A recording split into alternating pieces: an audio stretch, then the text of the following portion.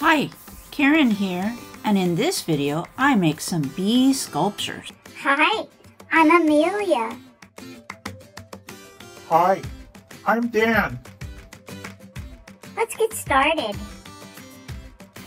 And I start with this set of bottles, some armature wire, and I put holes in the bottle for the legs to go through.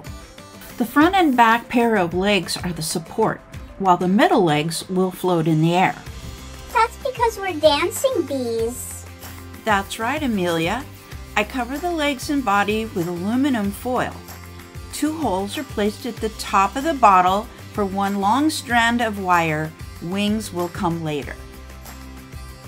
Then the Pal Tiya sculpting medium comes next. This is the base for mosaics. I remember I had to sit in a plastic bag for 5 days.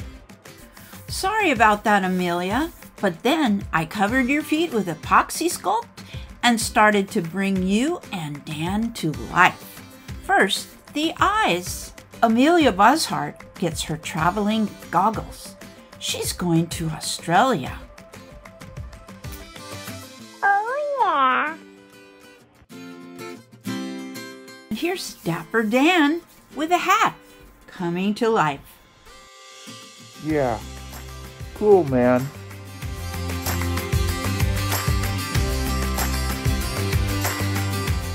I used fused glass tile, ball chain, jewelry pieces, glass rounds and dots, and a lot of sparkle. Dapper Dan also got the mosaic treatment, and then using Apoxie Sculpt, I added his wings to the armature wire. Grouting the 2 bees was all about putting the grout on the mosaic part only and wiping it off. They're not big, but you have to be careful. My final process was to paint the bees.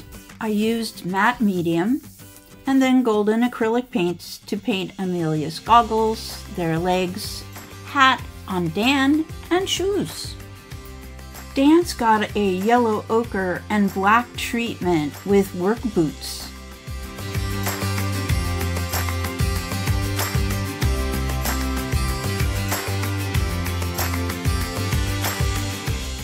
It has been a really fun process to make these 2 little guys, but I'm so happy that they're finished, smiling and intact and ready to go to their new homes.